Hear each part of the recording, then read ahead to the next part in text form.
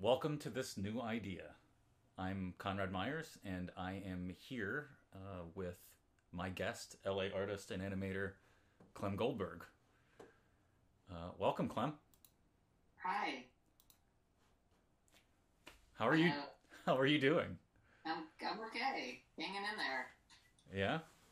Yep. So you just moved to LA not too long ago, right? Last summer. I moved in February. Oh, this February. That's right. This Oh my February. God.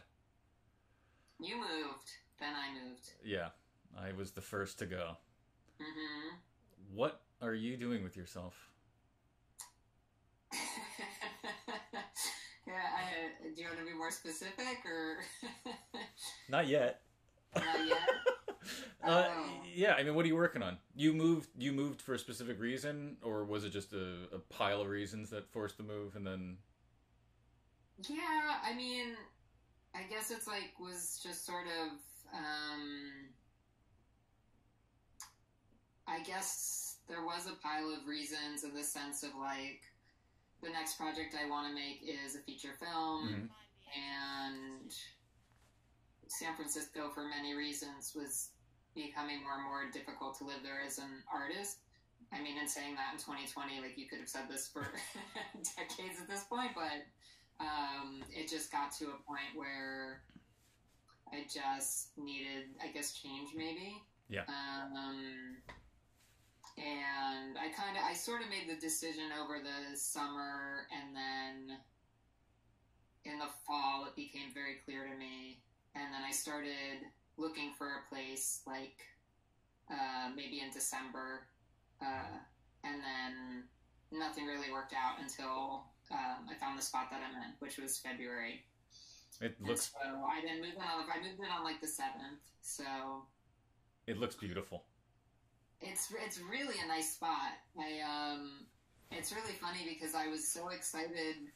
This is really funny to say on the show. Maybe I shouldn't, but I just say it anyways. But I was so excited to have my own refrigerator, Oh, and I was okay. so overwhelmed by it. And I feel like over the years I've just had. I mean, progressively I've had like fluctuating amounts of space from living with housemates, and the most recent was like the least amount of space. So it was like part of a shelf and like one drawer, and then I had this whole refrigerator and freezer. And I was overwhelming, but then this all happened, and now it's got stuff in it. Lots of stuff. All the things you need. The things I need, because I don't, because I'm pretty much here all the time. Yeah, yeah. Without getting too much into that, the project that you're working on, is totally yours. I mean, it's a film, so it would be a lot of people's Sure. in an ideal world. I'm Sisyphus right now with it, Yeah. I'm working on a second draft of a script, and I've had some friends read it and give me feedback. And I've had one of the actors that I want to cast read it and give me feedback, and so now I'm trying to write a second draft. I'm so excited. Yeah. So- Well, you'll be roped in when it's time. Oh, great! Is it animation mixture, live action, or mostly live action, or all live action? I mean, I guess, it was supposed to be all live action, but then it's like, I don't know what's going to happen. Maybe there will only be animated things from now on, which I Right. guess would be in my favor on some level. So I suppose it could be animated. Ideally, it's live action, but yeah, no, it's supposed to be live action. Okay. Good. Do you want to talk anything about it? Do you want to think through it out loud at all? Can I coax you into that? Sure. What's the structure of this new idea? What It's- happens? Oh, on your show? there is no structure on my show. It's a I structured show. Yeah, I mean, my goal is to try to find that spot where you can't put things to words and stay there with a friend. That's it. That's funny on a talk show. Yeah. Yeah, it is. I mean, that's... We hit a comfortable silence, then we sort of achieved the goal of the show. I think it's actually my second list of desirable notes that I made for myself before I ever had one of these, which was that silence will be okay. It's in there. So if we reach that, I think that's pretty good. But I like being tongue-tied trying to talk about a new thing. I like that discomfort, and I don't have a goal. I think it's good it's not a podcast, because dead air, that'll get you into trouble. But I see, like, for you as a visual artist, this makes more sense. That it's like, Yeah. Well, but also, this is hopefully people that like watching people have a conversation. I mean, I think that's the other thing is I missed having conversations with people. And yeah. Presumably we would. Conversations with people can you have, like, what is your capacity for, like, day to day? Do you have a certain amount of conversations that you can have? Or do you feel like wiped out? How's that working for you? And how's it working, like, video versus phone call? Oh, you mean right now? What is my capacity, or what is my goal? Like, where are you at in the day to day of shelter in place and like where we are in society right now? I just spoke with my Mills students for the last time today, which was a half hour a week.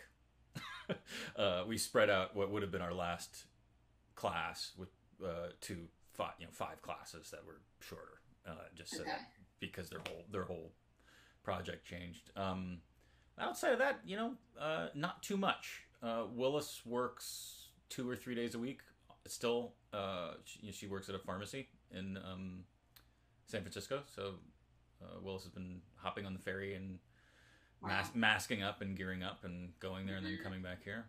And I largely have been writing, preparing for this sort of thing, cleaning up a lot of loose ends, applying for a lot of grants. So I maybe talk to people an hour a day when I'm not doing this. This doubles it. Yeah.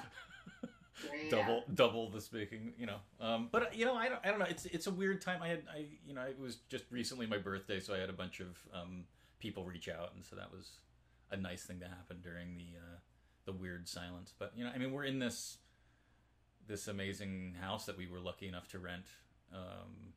Yes, happy birthday again. When did you moved?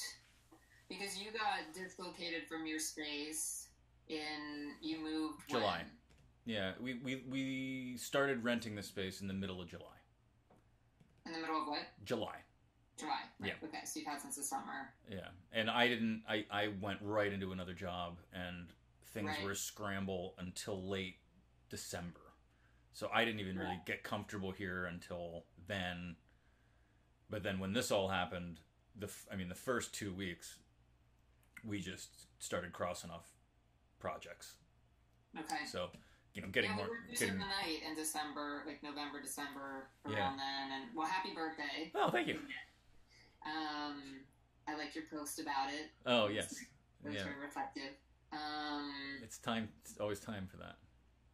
Yeah, I feel like I'm connecting with friends, but I really feel like to do conversations, I can do longer phone conversations than I can do the, like, face calls, but, like, sometimes the face calls feel really good too, It's especially because I live by myself. I'm definitely not getting my daily hugs. Yes. That for sure. So I just sort of took up with a pine tree for a bit, and then I feel like it became a very popular pine tree, so I just was like, maybe this isn't your pine tree. Yeah, I don't know. There was like I take my constitutional, and there was sort of like a ceremonial situation of like flowers and sort of like pattern design like under this tree. It just made me feel, it was near, it's kind of close to a house that's being built, which is under construction, but I don't know, it's just sort of like a tree you can get to, if you want it. And it's a good looking tree, and that's why I took up with it. But just made me feel like, oh, this is probably like the people's tree. So I know how long this whole surface thing. a tree. How long does it stay on a tree? And there's all these unmasked joggers. Yeah. That's what we learned about. Yeah, the unmasked joggers. You know, but I think it's also just like the cruelty of the moment just makes it so, for me right now, it's been hard to be creative. It's hard to have phone calls and sustain focus. It's been a hard time to be creative. I'm trying to like come up with different strategies, but I'm also doing freelance work, a lot of work. But it might just be the balance of that. Right. What kind of stuff are you working on? Editing stuff? Writing stuff? Yeah, I'm just doing like editing and motion graphics for 2 different clients right now, and going to track down some more. But that's good. That's all. I doubled my rent. Yay! Alone, which is nice, and I have trees. Yeah, I live on the lake well, so. Oh, that's right. Oh my God. Yeah, I feel the same way.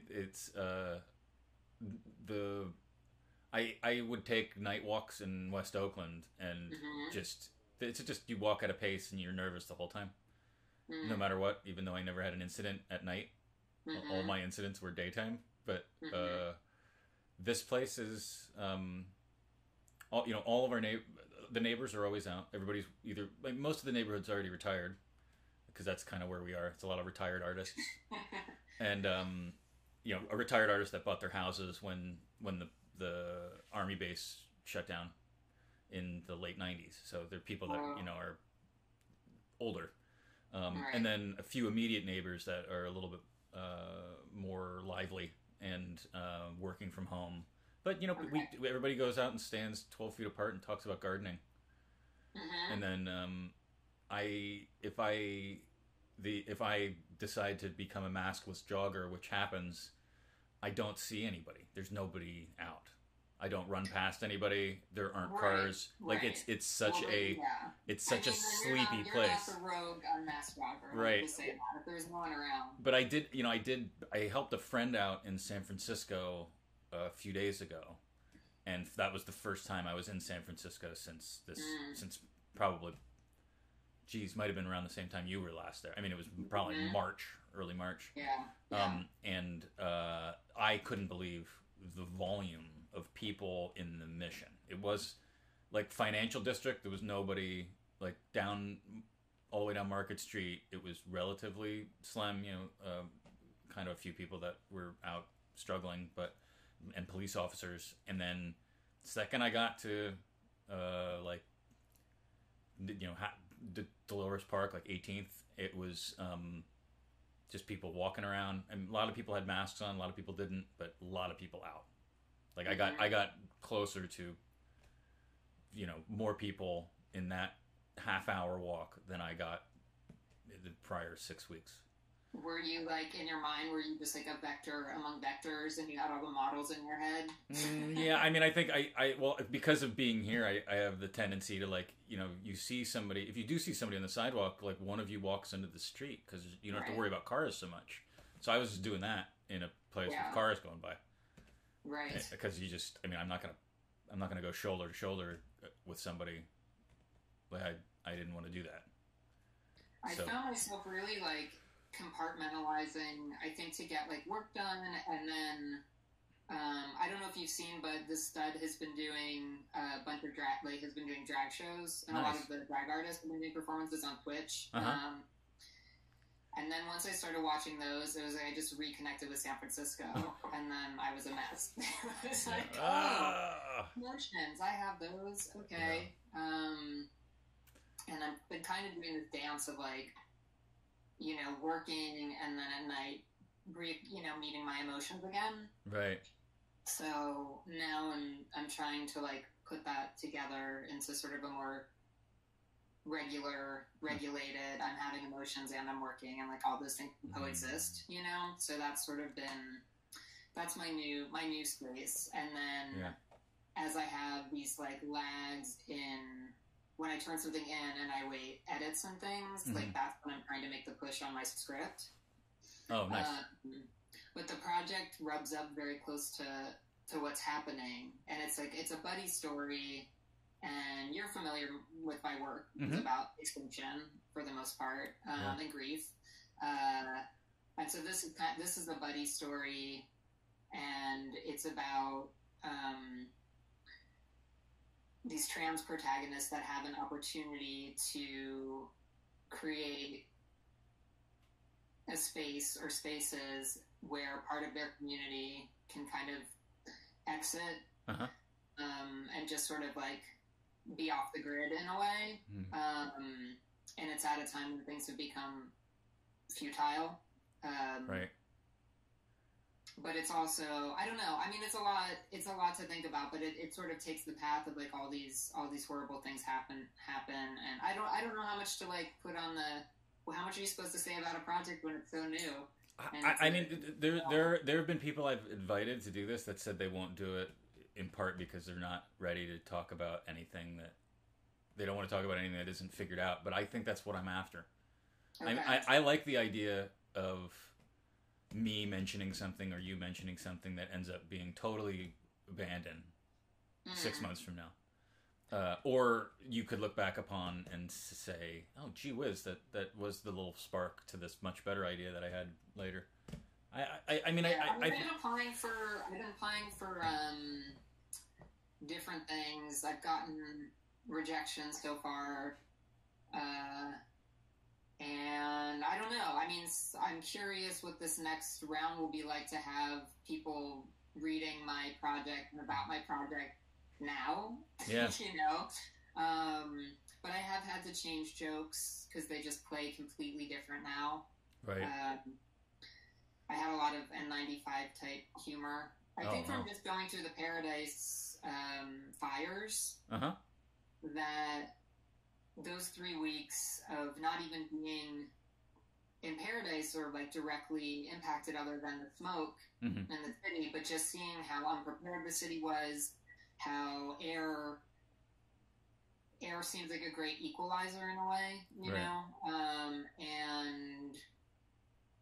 And that experience of wearing masks and air changing, I thought a lot about, you know, the air quality index and as more fires happened, feeling like old hat about it and like, oh, I just moved this to the front of my phone and I have masks and this is how you handle this. And, but I never, in focusing on these kinds of things that you can, I mean, anyone can see any of this stuff coming. You know, it's like there's articles about insect apocalypses, pandemics, you know, ice is melting, climate change, all these things are happening and nothing has changed. The Green New Deal has not happened yet. Like nothing has changed politically to change that course of inevitable things, right? And then you watch industrial countries and their air quality and how they have to live, you know, and they can't go outside and these different things. So I saw certain things coming. It just never occurred to me that we would be in a situation where we actually can't physically be together. Right. You know, it's one of those unimaginable horrors. And it's similar to like when Bolsonaro came into power, for some reason, I just had this really like antiquated view of how the Amazon rainforest would be raised, despite working on a project about Madagascar for many years. You know, like I know slash and burn, I know about that, but for some reason, I just thought there was going to be like a row of, you know, like tractors and construction equipment, and we would receive a call, like an international call to come down there, and you know, and then we would like stand in front of the indigenous populations and whatever. I just would not occur to me that they would set the whole thing on fire. Yeah. You know, and so then it's like that. Just reading about the notion that like lungs are about where we hold our grief, and that I was reading a lot about when the Amazon was on fire and when Australia was on fire in January, and then now we have this additional sort of pandemic, which is also like respiratory and lung based, right? You know, so it's just we're all, I think, in this dire grief moment. And either we change course or we don't. You know, it's amazing what's happening with oil. I just don't know. It's just we get these opportunities to change and change course. I mean, same thing with like when this first happened. I don't know. And I'm curious about, I feel like I've gone on a long diatribe here, but I am curious about your take on this. But like, it's very different in New York. I can't really fathom what it is to be there. And I think in a way I was sort of preparing for that to be everywhere. Mm-hmm. And I was preparing for that to be everywhere, like in March, maybe. Like I just thought it was all going to be this sort of, like the anticipation of the grief was escalating with, I guess, a lot of news intake in those first couple weeks. Right. And it's been this like protracted thing as we flatten the curve. Mm-hmm. But I also could see, as anybody could, that the places that were most at risk were going to be, from watching what was happening in Italy, it was going to be nursing homes, prisons and jails, and ICE detention facilities. Mm-hmm. And it just seemed obvious that they needed to just end ICE, open everyone out of detention immediately, that they needed to relocate everybody from the prisons and jails, if not just, obviously the real criminals are in charge. So what is this construct, right? Yeah. So, it's not, my politics around prison abolition haven't changed, but watching what's happening in nursing homes too, like, I don't know, it's just, we're in this like unparalleled cruelty, and then on top of that, somehow there's this like anticipated grief, protracted grief, right? And just how time, like gender was such a construct, but fucking time. Yeah. So I don't know how I threw a lot out in the conversation, so that was kind of a long. No, it's fantastic. I'm like assembling the 4 different tracks to go on in my head. I think you're multidisciplinary. You can do it. My favorite thing that you said about that is that air quality is the equalizer, and that's something that is a very Californian thing to say, having just gone through what we just went through these last 2 years in a row, or the last 2 fire seasons, and to really know like that, like the fact that they were shutting us down and shutting the power off, out of a way to protect us. We got like, that's why California is a little bit ahead of this than everybody else, because we just went through what it's like to have to tell your whole population to cool your jets for a little while. We're going to do this for the greater good. And and now we're in this situation where all these states are reopening that are completely unprepared for what the consequences of that are. And it's true. I may have been the first person to make a mask for mask joke. Yeah, right. Right, but I think the thing that still worries me is how poorly the data is treated, even in reputable news organizations. Oh yeah. That things are, there's a death rate and we're dealing with multiple rates, right? So the rate with which you contract it, the rate with which you get sick from contracting it, the rate with which you die from that sickness. And you can work your way backwards from how many people are dead, like how many people died today. You can work your way backwards to 2 to 3 weeks ago, how many people had it. Mm-hmm. And from that point, look at how wrong your numbers were then. And then use how wrong those numbers are to augment today's numbers and predict where things are going to be in 3 weeks. Like, it's a really simple mathematical equation. And nobody was doing that in late March, including New York City. But it was really easy to predict how bad it was going to get right away. Like the fact that they had 1,000 people in the hospital today, means that X amount of people had it, which means that today, when you think only 2,000 people have it, it's actually 12,000 people have it today. You just aren't testing for that, which means that 2 weeks from today, you're going to have 6 times more. It's like the math just starts to compound. The exponential growth rate things, like the mathematicians were sort of putting those out in early February too. Yeah. And then it's like, but it's like the way this loops into environmental injustice. Right. And it's like, and the rates, whether it's Navajo Nation or New York City or whatever, it's like the people who can't get clean water, who have had air that's poisonous, who have respiratory issues because of that. It's the way this like cuts through and still relates to like this same level of corporate greed and extraction and treating this planet like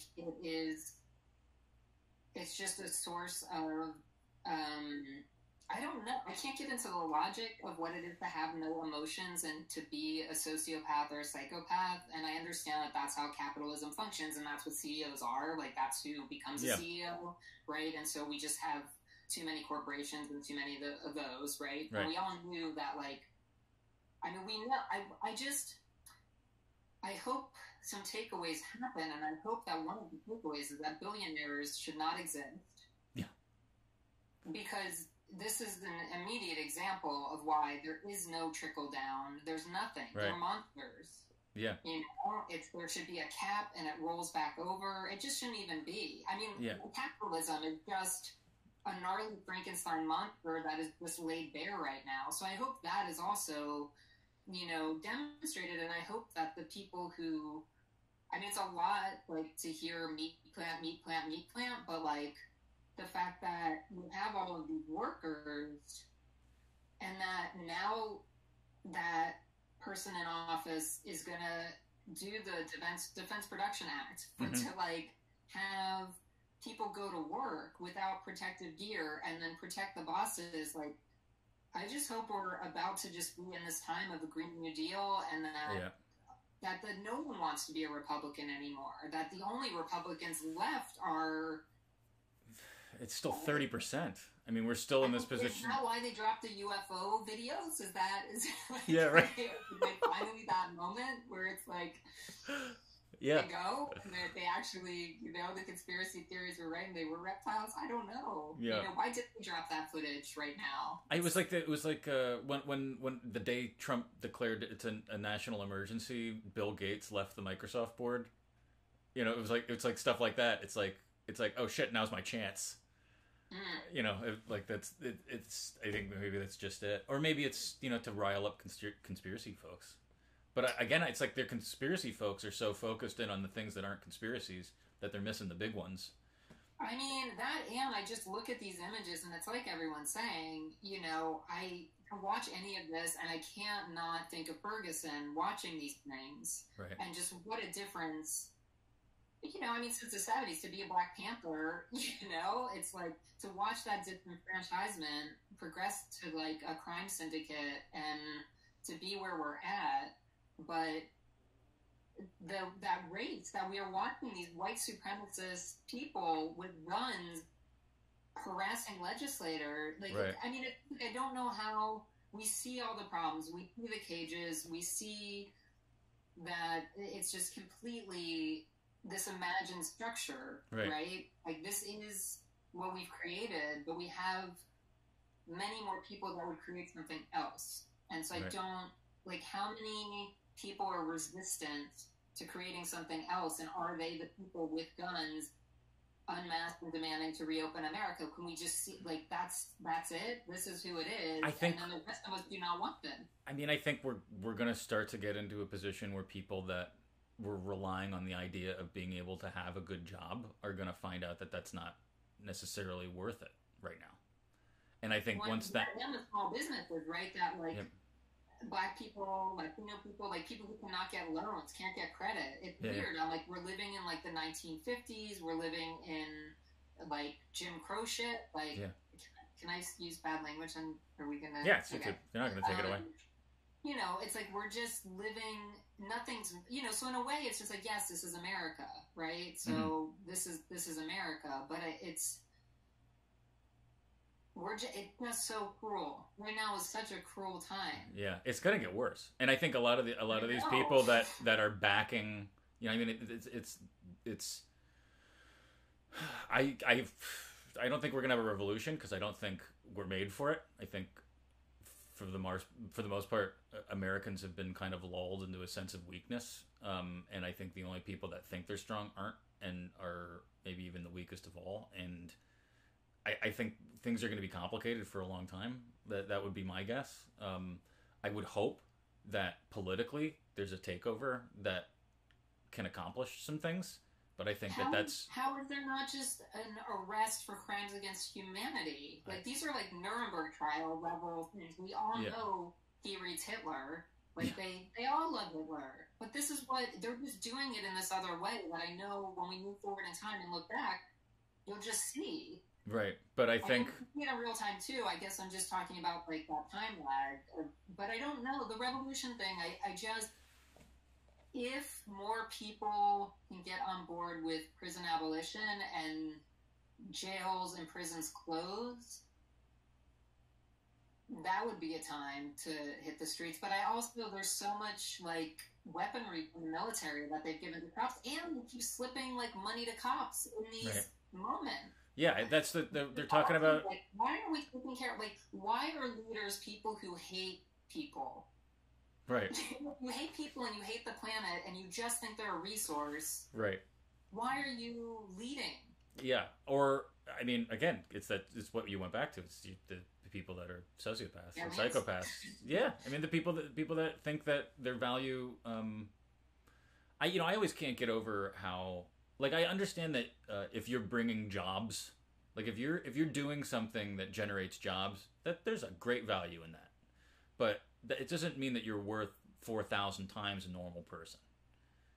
Like I don't understand how the value of being a human being could ever be related to money. Well, they're incompatible. Millionaires, they got $1.7 million in their stimulus, while everybody, other people are getting $1,200 if they fit into a certain criteria. Right, and like today was the first day. The system opened up that I could actually check and see how things are going. Like I was being rejected from even finding out how things were going or if it had my right information until this morning. So the stimulus check. Yeah. So I don't know if you got yours, but today was like for those of us that were for whatever reason sidelined. Today was it came through an email, and Broke Ass Stewart, the blog of San Francisco, and Willis was like, "Oh, we can check today." Because of that, I had checked and it was like not happening. Yeah, rogue, and then yesterday I was able to do it. Right. So, but I mean, I just it was now $1.7 million. Yeah. Which boy, if we all got $1.7 million, what wonderful things we could do. Right. I'm loving like the younger politicians who are just like mint the money. Like yeah. Right. Why not? If they can make it up and they can just do billions, like let's do it. I think we can just make much better things, and it's so heartbreaking to see artists get turned down for funding. It's like, why can't it just be yes? Yeah. Everyone... There may be something happening with that, which we can talk about afterwards. But I've gotten some behind the scenes news that I don't know how I want to. I definitely can't make. Mine is more people flipping upfront news of just like knowing friends in San Francisco who are brilliant. Yeah. Not getting funding. Right. Well, there's some hope there, I guess. But I mean, just purely capitalistically, right? If you dump money into the hands of people right now, they'll spend it. Like that's like people want to spend money. They're stuck at home. Like everybody will be putting their money into getting a new video game or getting a new book or getting new food. Like why? If you're really afraid of the economy crashing, give people money to spend. It'll get back to them. They should earmark it and say like, here's your fund money, and then like here's your rent. Yeah. Well, it's like I mean, people have been doing universal basic income research and work. Like so many people have seen this coming. I think it just wasn't in this form. Right. And I think you're right. I think we had a really great opportunity in San Francisco and in California with fire season to have a sense of what happens when things turn like that. Yeah.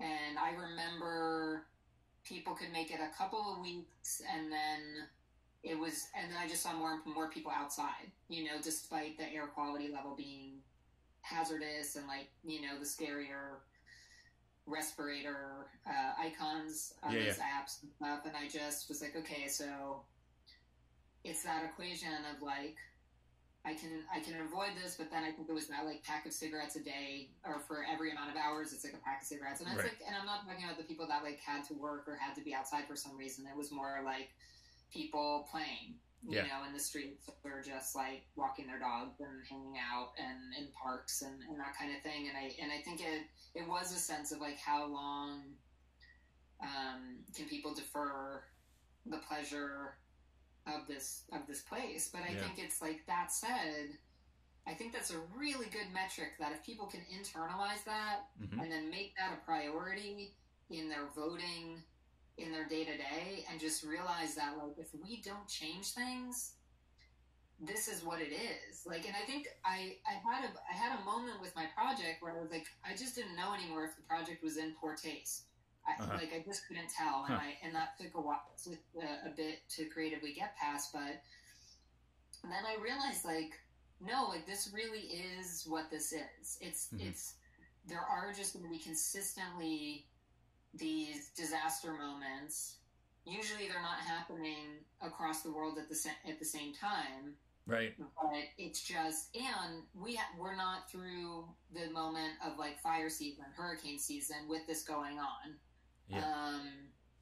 You know, we knew that FEMA had been stripped out. We knew that these things had been dismantled. Like, none of this is mystery information, but by having people who do not believe in science decimating every protection, rolling back the EPA. Like, the first time when the government, in that other government shutdown, when they use it as an opportunity to, like, drill and frack, and then this time to have all the oil executives sit around a table and be the first ones to get COVID tests. Right.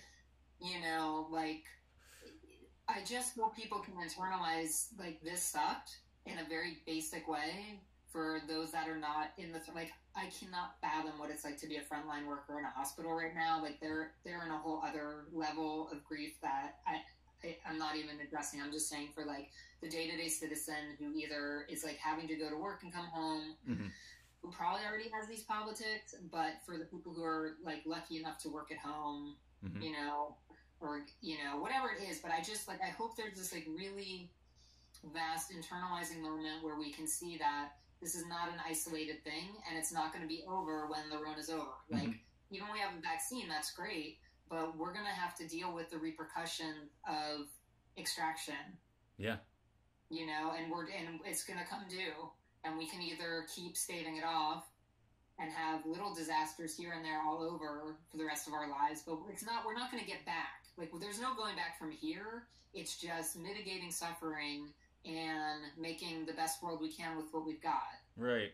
And I hope, you know, I know scientists now are, like, listening to whales underwater for the first time to, like, to see, not that they're listening for the first time, but that, like, without other noise going on. So they're what do whales do when there's not a bunch of traffic in the ocean? Right. You know, but it's like, whatever. We've all been seeing beached whales. The empty container ships the empty. You know, all of this, I don't exactly understand, you know, how.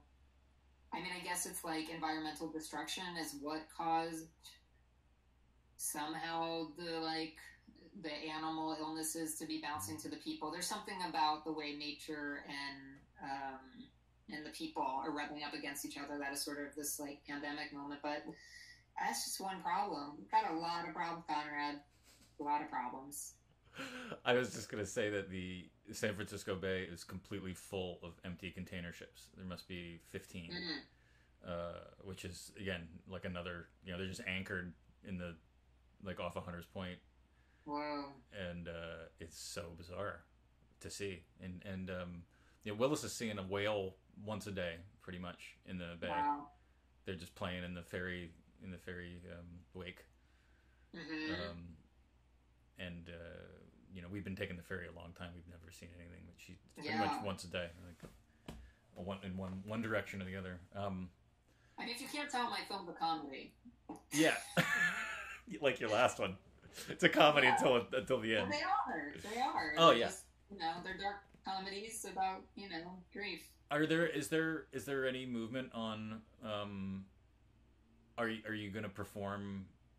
Am I blanking on the name of it? Future Ends. I'm sorry. Our Future Ends. Yeah, Our Future Ends. I mean that now would be a good time to. See, but you know, it's interesting. Well, it was up at Cal. It was at Worth Rider Art Gallery as part of an alumni show, and then they had to close the show. So I had I cut a 10-minute piece from it and had it up, and then that was in February. But You know, it's an interesting thing. I've thought about putting excerpts of it online, or maybe doing some kind of live event, or like make it a fundraiser or something. But I think that project right now has a strange context to it that I think not seeing the piece in its entirety might read strange, just in the same way that like I'm changing jokes in this current script and things. I think it's a project that I think you have to have the whole thing, and if you have parts of it, it just might read wrong. Have you considered ever making a feature out of that mixture? Yeah. Oh yeah, I mean, I would love to make a feature out of that film. I was trying to get someone to produce it when it was sort of more, when it was like up at the Red Cat and stuff. I mean, something I'd still love to do. I'd love to keep the animation and then turn the live performance into live action. Yeah. Like a science fiction live action. There's like great locations out there, and I'd love to work with the same people, and you know, I'd love to do that project. It wasn't happening. I mean, that was part of the move from San Francisco, I think, was that the project just was not, we performed it 3 times. I understand that, like, performance is very different than film. Right. And I think that was really hard for me, because only a certain amount of people get to see the work, and then it's really different to record it and share that. It was such a different experience than a live performance. And I guess, you know, it takes something really big to take off, or maybe it has less people in it. I mean, this only had 3 performers. It wasn't like, and you know, like we really strategized to make it tourable, but it's still so expensive to put up and for theater, I guess. I don't know. I applied for things, I didn't get them. I didn't write like a feature script for it yet, but I think I'm moving on to this project, and then if I do this, then maybe someone will be like, yeah, let's do that. And either I'll use the same animation or be able to like have the funds to really blow out what I started. Would you ever consider the live action parts as animation? It maybe in a different style, or a different sort of complement. Use the voice, like record the voices or use the voices and do that. I mean, it would be something that could be accomplished in a different way. I mean, obviously, it would have a totally different effect than the live action, or a live action or live piece of work. It is possible. I mean, it's definitely possible. I'd be open to it. It wasn't something that I mean. I think the thing is like the performers. And it has been a changing cast, but like those performers are so fun to see as performers, and to see their faces and like how they perform. I love their faces, their voices, their bodies, the movement. The idea of like, you know, I like that partnered with the animation, so it's like sort of keeping those beautiful people who are amazing to watch like at a full remove. I feel like you kind of, the audience misses out a bit if, you know, if they were in sort of like, and I also think Margaret could make amazing outfit, you know, like real costumes, and to see that in like, and I love film, you know, I really love live action, so I'm not saying definitely no, but I think it could be, you know, this really like stellar science fiction situation. Oh yeah. If somebody could, like, even an independent science fiction thing, like it could be a low budget thing to do.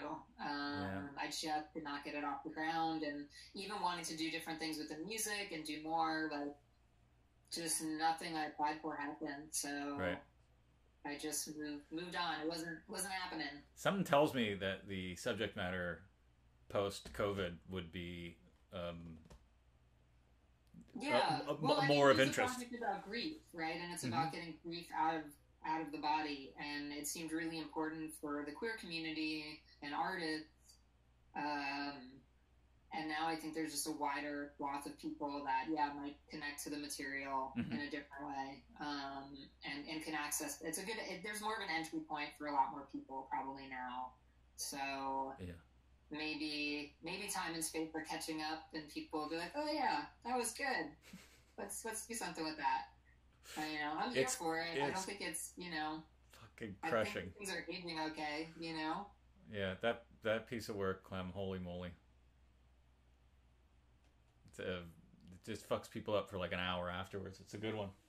I did prepare a quote that I didn't read on some advice to not start these shows off with a direct quote to scare off any potential audience members, which I think is a really good thing. But it does it talks about, this is a section about repetitive historical movement and ideas. And it also reflects animal behavior, so I thought you'd like that. This is from like it. this is Who from is this. it? What is it? What are we looking at? It's the same book that I keep quoting everything from. Well, not everything, but it's Arthur Koestler's The Act of Creation, which I started reading in blurbs again once I began to love this idea of doing this show. And it just talks about everything from humor to science to art to writing and how the brain focuses. It's a lot of philosophical reference, a lot of psychology reference, but it's thick, and so just pulling out these little chunks of quote are pretty incredible. So I won't read this for too long, hopefully. Okay, so this is Learloff and displacement. Towards the rigid end of the scale, we find reflex-like matrices exemplified in the so-called Learloff activities. This term, too, was coined by Lorentz. The current English translation is vacuum activity. But freewheeling would perhaps be more appropriate. Seagulls, reared in isolation, will perform on the stone floor of the laboratory their characteristic tap dance, which under normal circumstances would serve to bring small animals to the surface of the tidal mud. Cats will go through the motion of burying their feces on kitchen tiles, and hand-reared young flying squirrels, when given nuts, will go through all the motions of burying them in the bottom of the wire cage, and then go away contented, even though the nuts were exposed to full view. The same author describes the behavior of hand-reared tawny owls, which after being fed would act as if pouncing upon living prey, though it had never had the experience of dealing with a living mouse. Displacement is the performance of behavior pattern out of the particular functional context of behavior to which it is normally related. A dog in its restraining harness is a Pavlov-type laboratory, while expecting the fall of food from the container will stamp, yawn, and paint, activities which do not belong to his normal feeding behavior. But what else, one may irreverently ask, can the poor, excited creature do?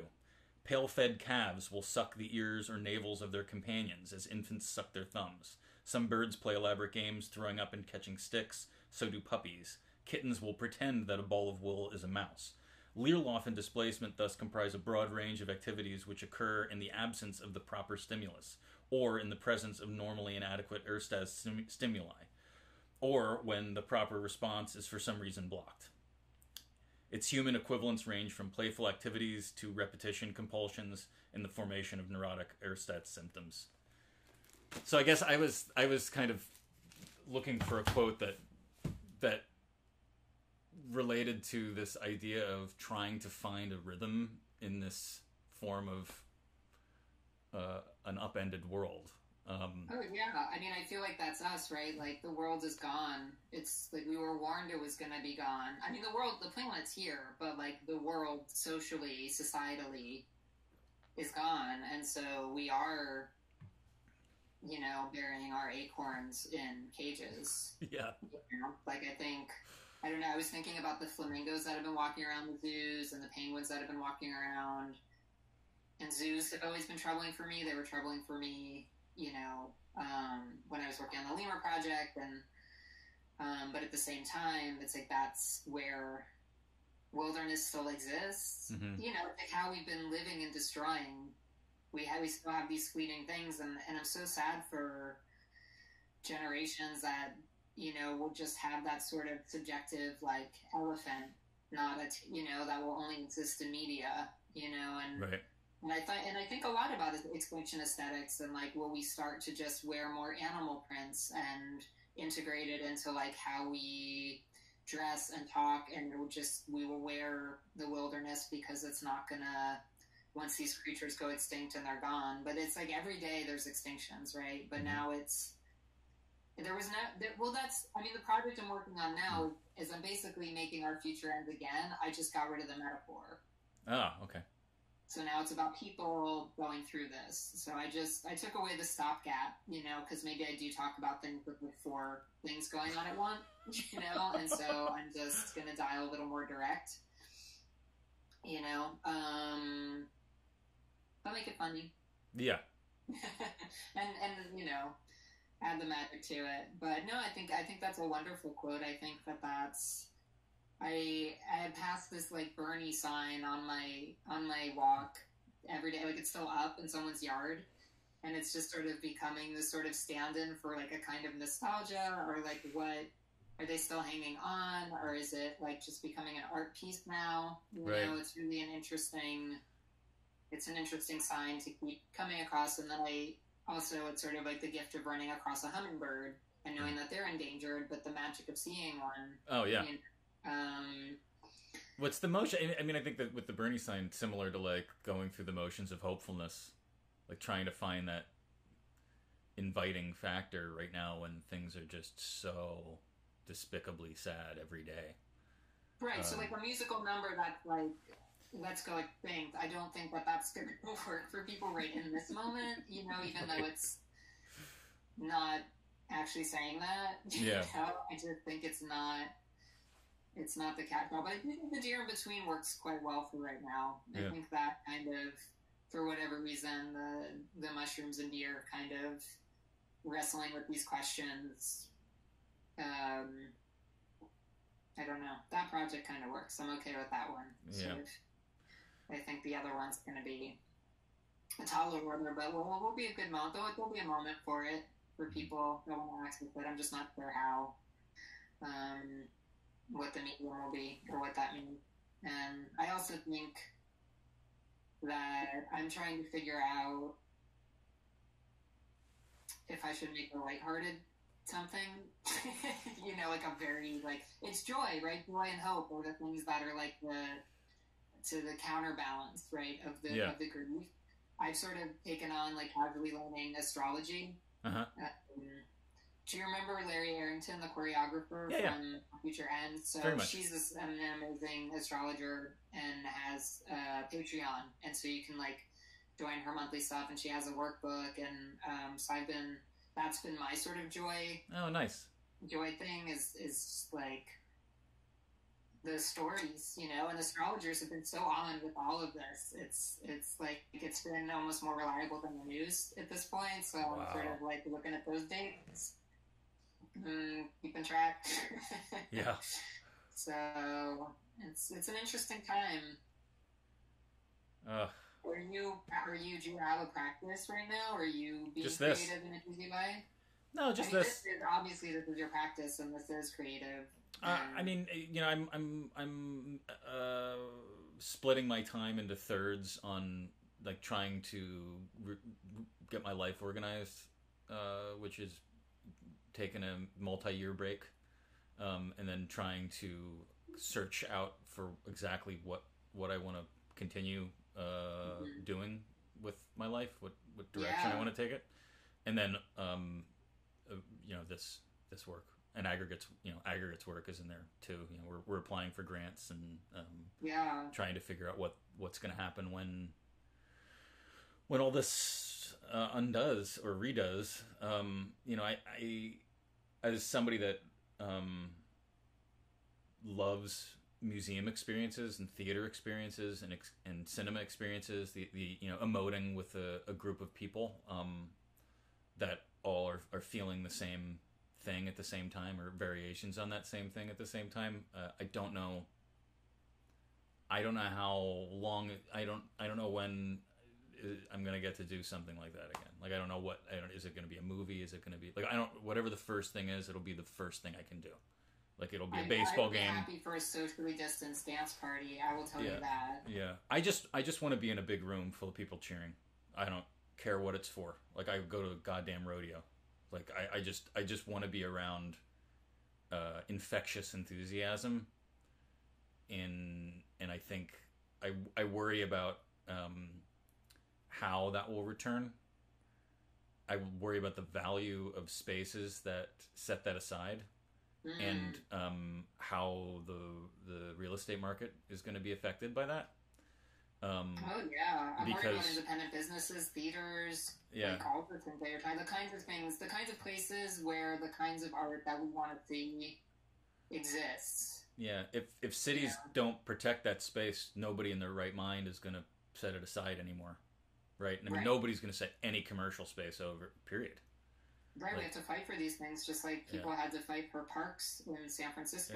yeah, right. You know, Yeah, it's like they will develop every last thing. yeah. The bottom floor of I mean, they will destroy the air. right. They will develop every inch of land. Like there's no, yeah, there's no floor. There's no. They will just develop everything. It really is Yeah, a fight, a tooth and nail fight ahead to like choose the things to pick the battles. You know. Um, so yeah, I don't know. I worry. I yeah, worry I'm about worried that stuff. too. But also, I know that the community will figure it out. At least Yeah. our smaller definition of that we Oh, both for belong to. sure. I mean, people are amazing. That's the one. You know, Yeah, people are incredible. I love people. You know, who knew? No, but I mean, really, like people are great. They're smart. They're funny. Like yeah, I don't, you know, on earth, I think most people are excellent. I think it's just these like what we see is that like it's just a pyramid that keeps going down on everybody. Like yeah, it just doesn't do something else to keep this structure. This is the thing that's got to go because most people don't want it. yeah, You know. So I think it's a good time to just reflect on what we do want, both for our own lives and see the relationship between that and the broader picture. And like we've just been so mechanized through capitalism to just keep machining forward, even though we don't want it. So yeah, maybe something else, but yeah, it's probably going to get worse before it gets better. But it could get a lot better, and so that's where that's the well. yeah. Is that our time? Did our show end? That's our time. It was so great to talk to you. Thank you so much for participating in this, and I can't wait to hear more about your projects. We should have a follow-up phone call so I can get more excited about stuff. Yes, I would love a follow-up phone call so we could actually the things I didn't want to say to the interwebs and wasn't ready. I can tell you more specifically. Yeah, well, and also I hope that this little episode can stand as a little marker of your feelings today and your attitudes. God. Isn't that exciting? No, it's terrifying. I get uncomfortable with anything that happens like 3 weeks ago. So. well, we'll see. We'll see what happens. I hope you did yourself justice. I'm pretty confident. I was honest. I mean, I just tried to be honest. So. It was great. Thank you for swerving around with me in this world. I'll talk to you soon. Okay, thank you so much. I'll talk to you soon. Thanks for having me and making me a guest. Yep, you got it. Hopefully next time. Congrats on your idea. Thank you. It's a good one. Well, thank you, Clem Goldberg, and thank you for watching this episode of This New Idea. I will be back next episode with Steffi Drews, writer from Oakland, curator of a long ago writing series, ex-collaborator, and somebody I really respect and can't wait to talk to. So until then, thank you for joining me on This New Idea.